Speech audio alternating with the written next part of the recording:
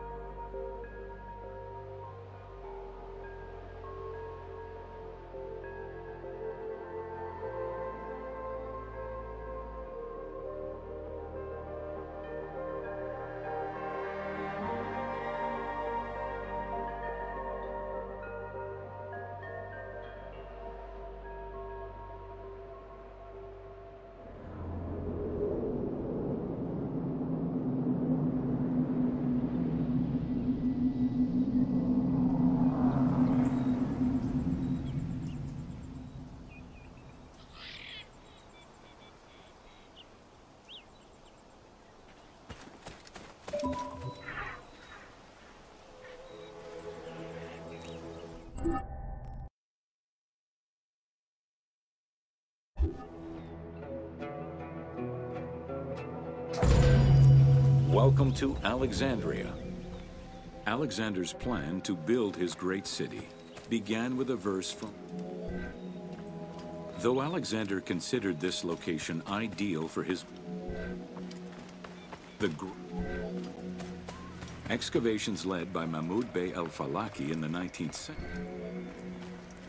These formidable ancient walls would resist a number of attacks, including fending off the king of Syria in 169 BCE. It wasn't until 295 CE that they eventually fell to Roman Emperor Diocletian, and this only after 8 months of relentless assault.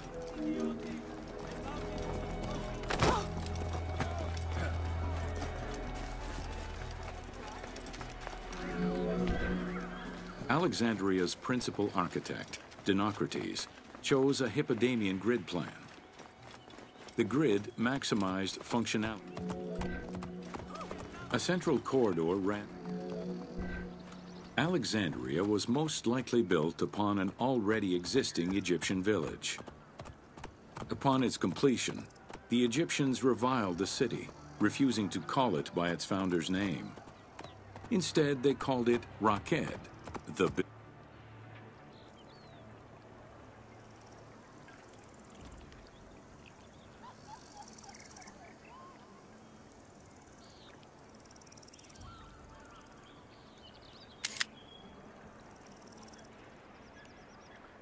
building as a mark of disdain, which was later Hellenized into Rakotis. Despite this, the name Alexandria would remain.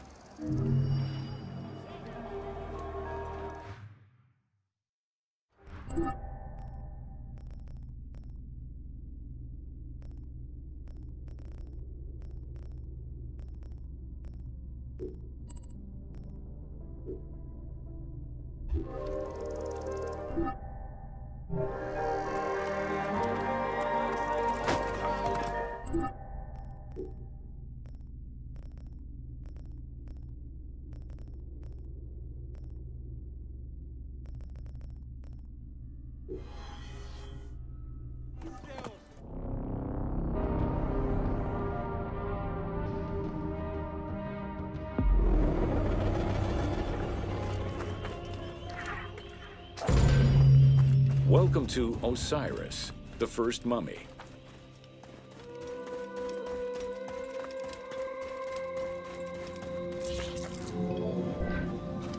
The oldest mummies recovered date ideological. It is Plutarch who gives the The ritual used to bring Osiris back to life essentially depicts how he became the first mummy.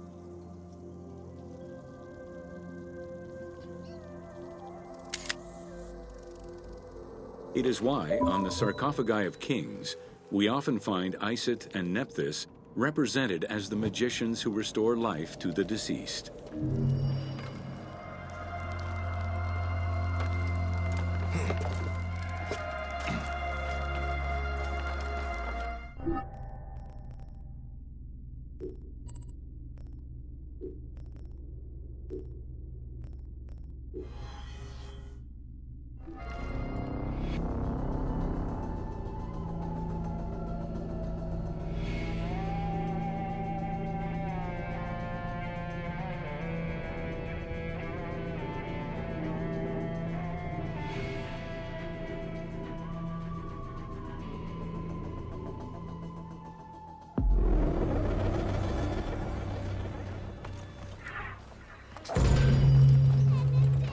Welcome to...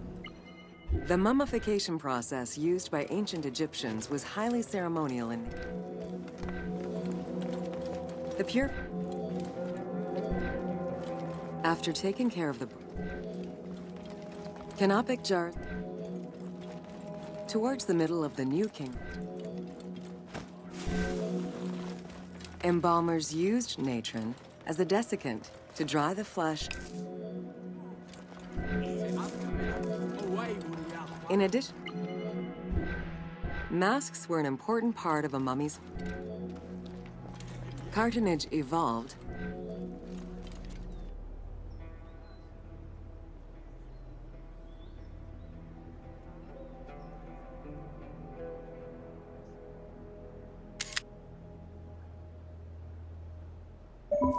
Cartonnage envelopes were usually covered with inscription. Once the last stage of this long ritual was the act of touching the mouth with the adze to symbolically allow the breath of life to infuse an inert body. Its performance was reserved for a very specific set of people: priests who wore the mask of the god Anubis, a close relative of the family, or by the heir to the throne.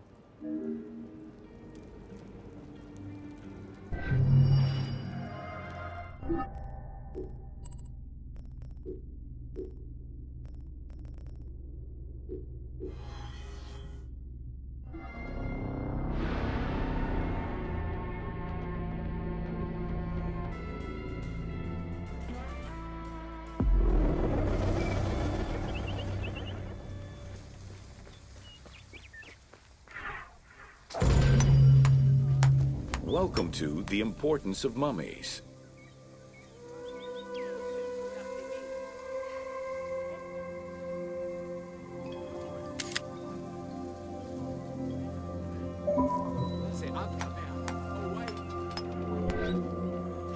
The first hieroglyph. The mummification techniques were jealously guarded by embalmers. The uabet, the least costly. Egyptian civilization has always appealed to the Egyptomania. By 1868, mass tourism began in Egypt.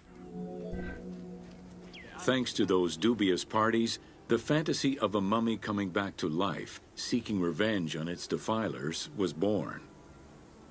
The mummy malediction myth has remained steady in popular culture ever since, particularly in written media and cinema.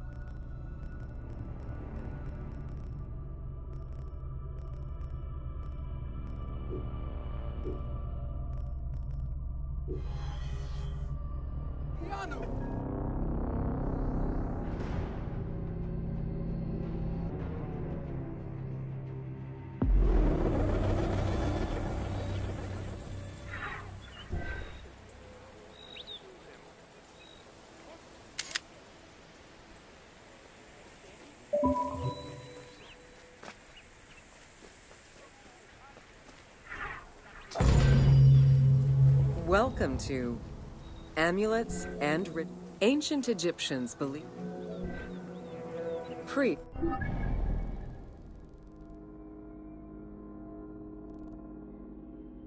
would infuse amulets. Religion was so important. There was a complete calendar of each of the religious days, both good and bad, illustrating the appropriate daily rituals. Along with wine, deemed messenger. It was oracles that guided the Greek sailor Batos to the coast of Libya, where he founded a colony known as Cyrene. During Alexander the Great's campaign to conquer Persia, he consulted the oracle at the Temple of Amun within the oasis of Siwa, and was subsequently ordained a divine being.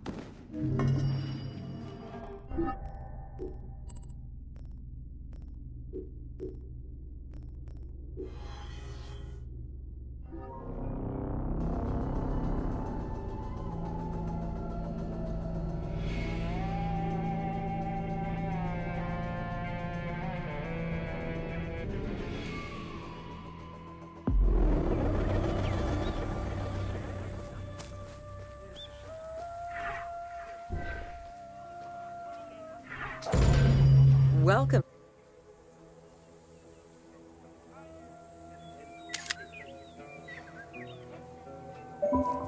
to temples and during rituals and festivals, the god was. Ancient Egyptians believed that Ra, the sun god, traveled the sky.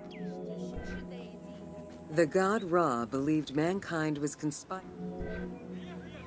Unlike the daily rituals that took place, the importance of these festivals is demonstrated by their law. The temple hierarchy.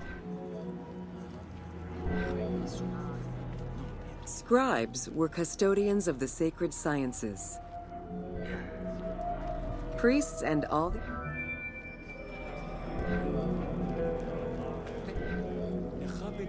the naos was where the god statue stood.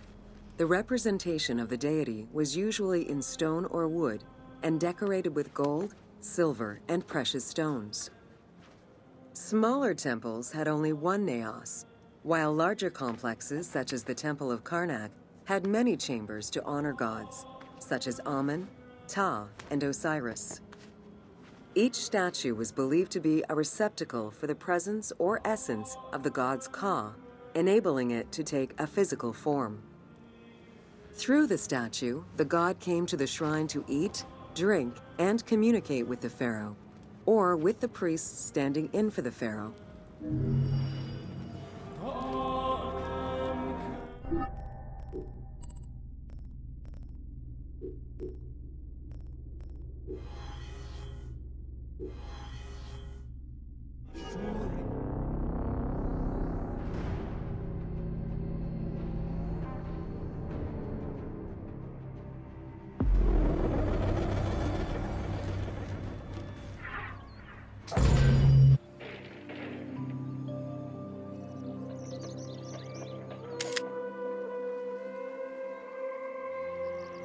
Welcome to Temples and Priests. From its foundation, the city of temples were the center of religious, political, and economic life in ancient Egypt. Located in the center of Memphis, the Temple of Ptah was the most prominent and imposing building in the city. The long walkway leading toward the temple, known as the dromos, opened into a courtyard, with the surrounding portico graced with columns carved to resemble palm trees. During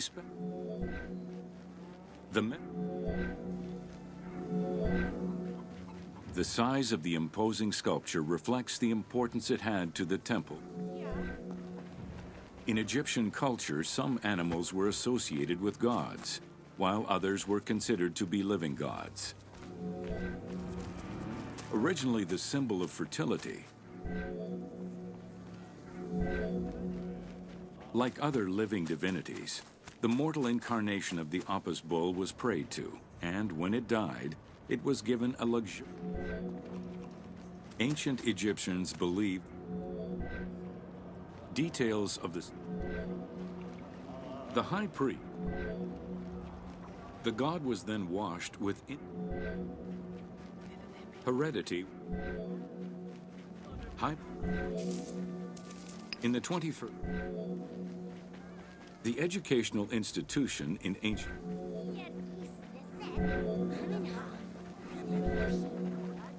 not limited to instruction for young students, the House of Life was a source of reference for many scholars, with rooms dedicated to papyri of many disciplines. Ancient Egyptian economy was. There are records of palaces, warehouses, and granaries were built inside the temple compound to better control the redistribution of goods. The size of the recorded numbers of goods, combined with every other function filled by temples, only serves to confirm their might as economic, religious, and political centers of power within Egypt.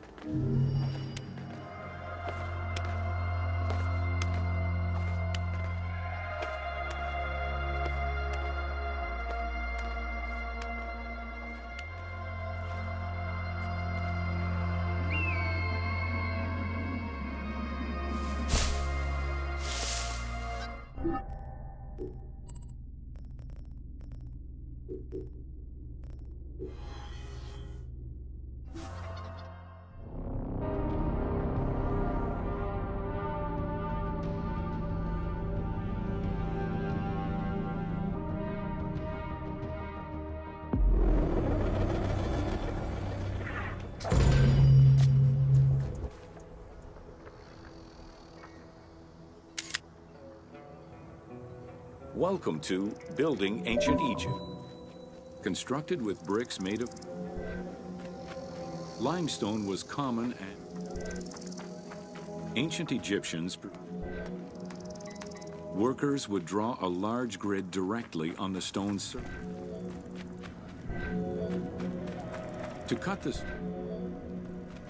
To maintain the stability of these mining pits over the course of quarry. In every quarry, dedicated shrines were established to offer protection for the workers. In particular, Serket, the scorpion goddess, was considered a very powerful deity among quarry workers. Every mine and quarry of ancient Egypt included a scorpion charmer who was said to use magical powers to ward off the dangerous insects and keep the workers safe.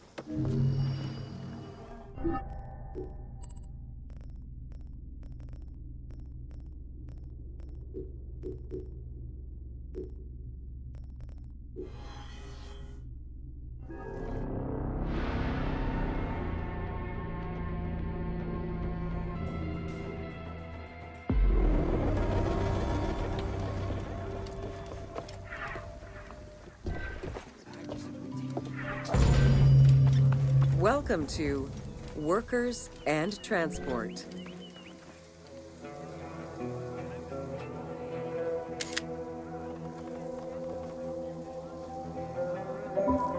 Whether workers were employed for the pyramid construction, skilled, while some quarries were closed, whenever possible, during the Iwadi, stone cargo generally weighed 15 tons per. River transportation was the most efficient way to ferry stone blocks between the quarry and the construction site. Blocks were transported by flotillas of several types of boats. The most detailed illustration of transport by river is a relief of Queen Hatshepsut's barge with an accompanying flotilla.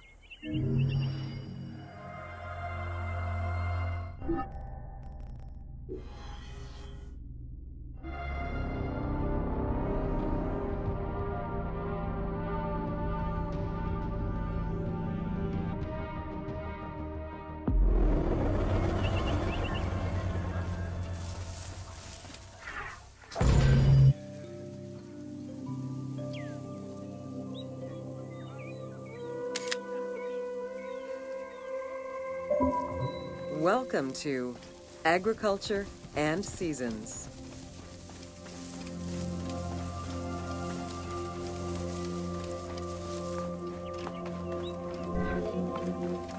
While crops were cultivated in different oases around the desert, most of the arable lands were near the Nile. The Ptolemaic era created an agricultural revolution with the introduction of advanced agricultural techniques and new grain types such as rice, durum wheat, and pearl millet. The resulting agricultural mass production Both bread and beer rations were part of a system of barter payment. The state used those goods to pay wages for those who worked in the quarries and at the construction sites. Beer was so important to ancient Egyptians. In order to increase agricultural production, fertile land was divided into plots and large agricultural villages were encouraged. The state and temples were the biggest landowners. Depending on the region, fertile land was managed by the three seasons known as Akhet, Peret, and Shemu corresponded to a specific phase of the agricultural process and the river's natural changes. Akhet was the time of the flood, beginning with the appearance of the star Sirius in July. Peret was the time when lands were cultivated, plowed, and sown. The pharaoh's duty was to uphold order against chaos and provide for his people. Priests and local governors also wanted to appear as protectors of the people. However, any variation in the Nile's seasons could cause water shortages. The story begins with the pharaoh worried for his people. The Nile hasn't flooded in years, and his people are starving. In search of the origins of the flooding, Djoser seeks out Khnum, the protector god of the region and the source of the drought. Djoser gives the god offerings and orders his priests to restore the temple of Khnum. These offerings please the god, and the floods are restored. This story was intended to highlight the importance of the deity in everyone's daily lives, while also demonstrating the crucial role that the priests and the king played in feeding and protecting the people of Egypt.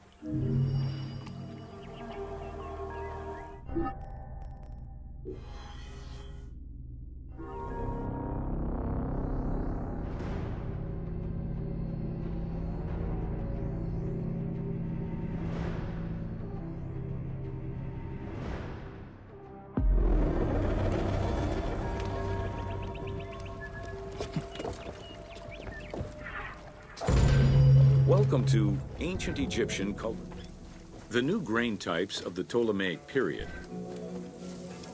Later, a sakya, or one. The threshing process separated the grain from its husk. Winnowing was the stage. Transporting large amounts of grain required shipping. Having reached Alexandria's inner harbor, the wheat was unloaded under the supervision of a civil. Grain storage facilities were located across all of Egypt. Temples and institutes.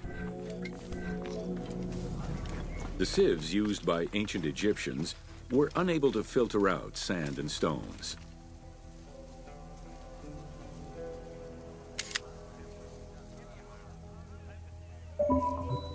Grit often passed into the flour, causing long-term tooth abrasions among all classes of Egyptians.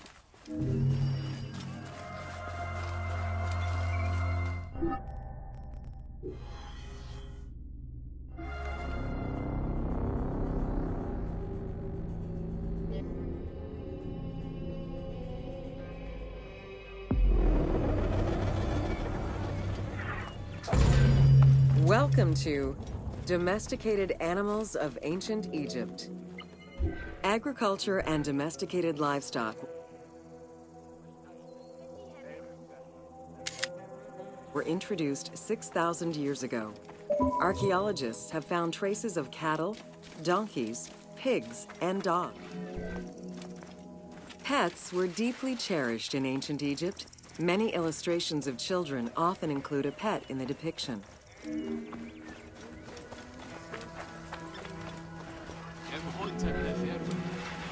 One of ancient Egypt's most iconic animals, the cat, wasn't adopted into their daily life until the Middle Kingdom. Since they were so highly capable of killing snakes and the earliest reference to dogs dates back to 5000 BCE. They were popular pets as they helped hunters and protected herds. They were closely linked to Anubis, the jackal-headed god. Baboons, monkeys, and even falcons were tamed as pets. Each was mummified and buried with as much ceremony as any family member.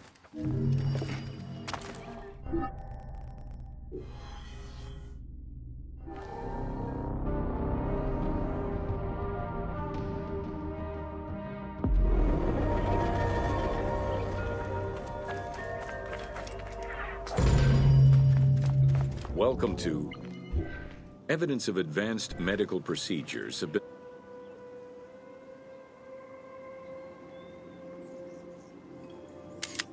found on mummies, and another similar document. Remedies were considered as medicine and carried by doctors and priests. Village doctors often had another job alongside their medical duties and the preparation of medicines. A cure for blindness was made of fermented honey, ochre, and coal. The science behind it was that honey functioned as an antiseptic and antibacterial, while ochre would reduce the swelling. All of their knowledge did not always suffice. Ramses II died of an infection caused by an abscessed tooth.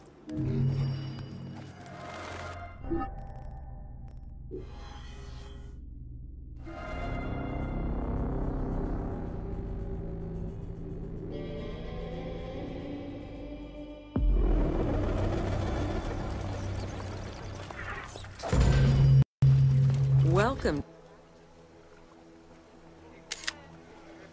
to leather and linen in ancient Egypt. Tanning, a process which dates from prehistoric times, was present although not highly valued in Egypt due to the heat. Leather was valued for its coolness and freshness in hot weather. Linen was the fiber most commonly used for fabrics and textiles. It was produced from flax, which was plentiful in Egypt. Various shades were achieved using woad, a dye produced from the leaf. This area's style is strongly influenced by the dye baths and tanneries of modern-day Fes in Morocco. This helped Ubisoft envision what such locations might have been like in ancient Egypt. While this tannery is within the city walls, back then they were often found outside the city boundaries. The tanner's trade was considered off-putting by the Greeks, as all these operations resulted in noxious smells.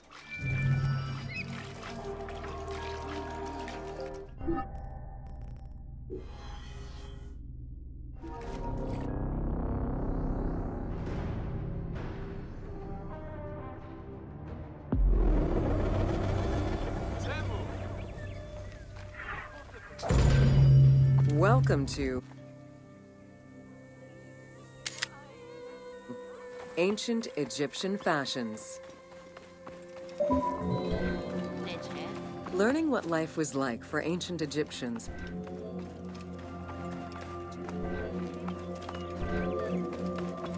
Though ideal, the fabric of ancient Egyptian clothing,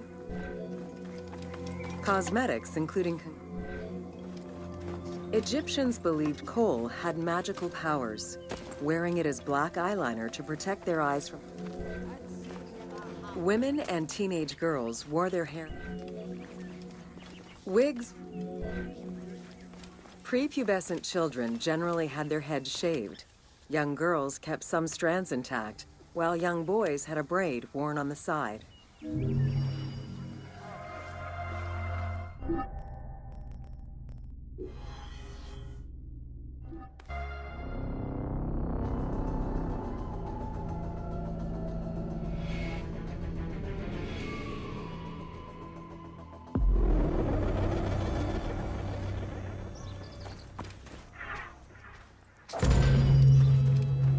Well, it was under the watchful eye of Ptah of Memphis.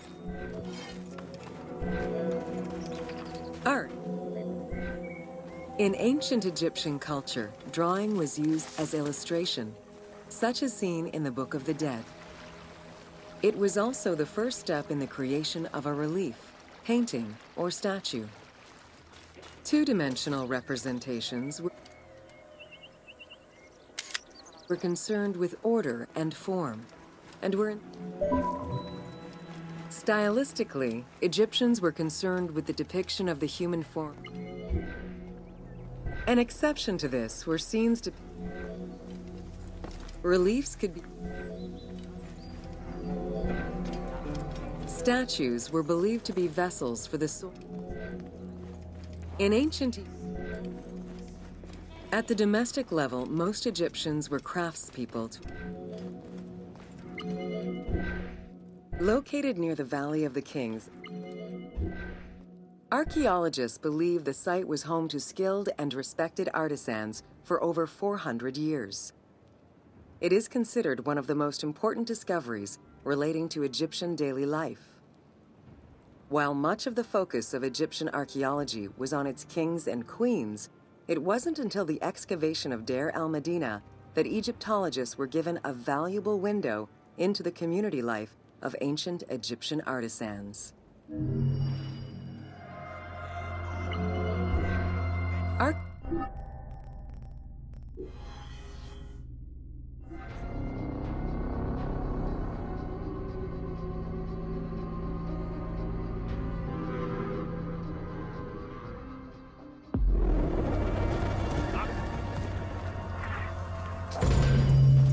Welcome to excavations all over Egypt have an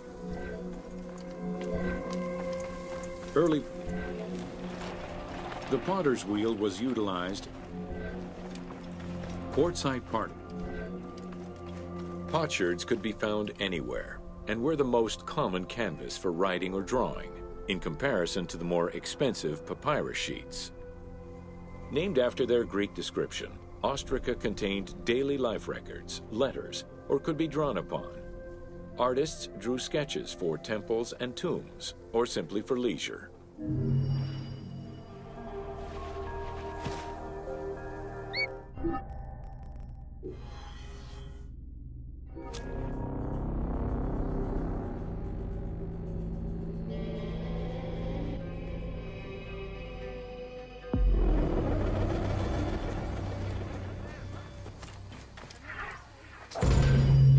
Welcome to the Egyptian household.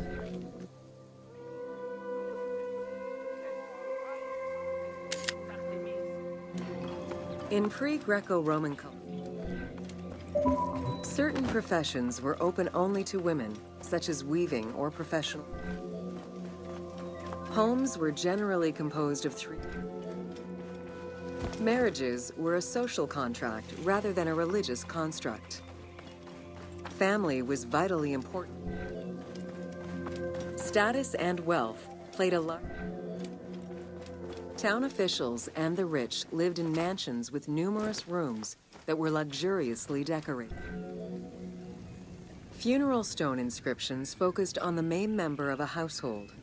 Encircling this person would then be a spouse, parents, and children, possibly even siblings. These stones were so structured because there were no surnames in ancient Egyptian culture. Parents and children were a sort of family tree, which allowed for the identification of the deceased.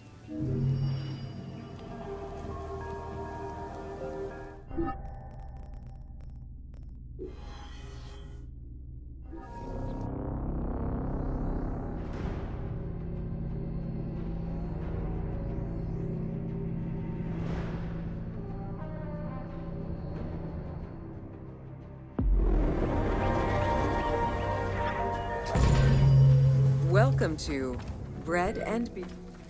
While the Mesopotamians invented beer, including beer was once baked, bread would be crumbled into the. Once ready, the bread and grain mixture was. Food was prepared. Ancient Egyptians always had to fight off the omnipresent sand particles that were blown towards them. Despite their best efforts, sand regularly made its way into their food. Additionally, particles from the grain-grinding stone tools and ovens they used also contributed to attrition and prematurely worn teeth. The team tried to portray this through toothache animations and commoners sweeping sand off.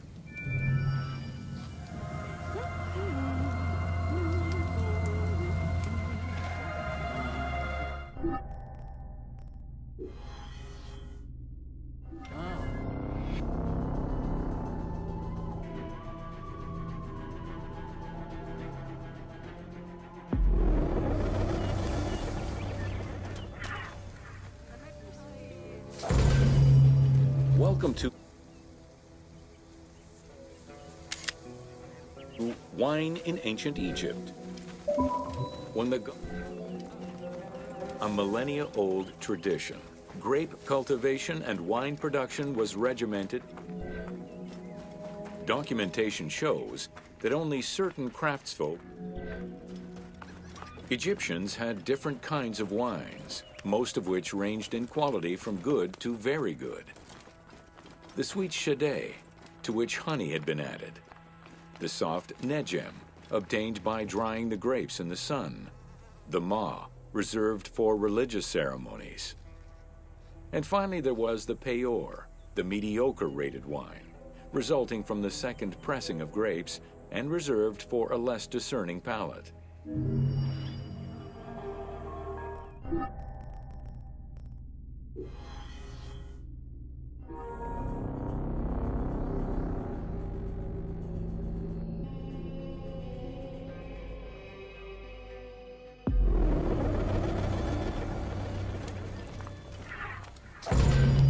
Welcome to Oil in Ancient Egypt. Castor, sesame, and moringa were the source of the most common oils in ancient Egypt. Ancient Egyptians originally used castor oil in wick lamps, but also for cosmetics, such as facial and hair treatments. There is mention in some papyrus of castor oil. Olive trees were present, though scarce, in ancient Egypt's early history, and olives were mostly imported from Syria and Palestine. Their use and cultivation remained uncommon until the mass arrival of Greek settlers during the reign of the Ptolemies, when demand increased sharply. Olive trees were normally found in the region of the Fayum and the lands surrounding Alexandria.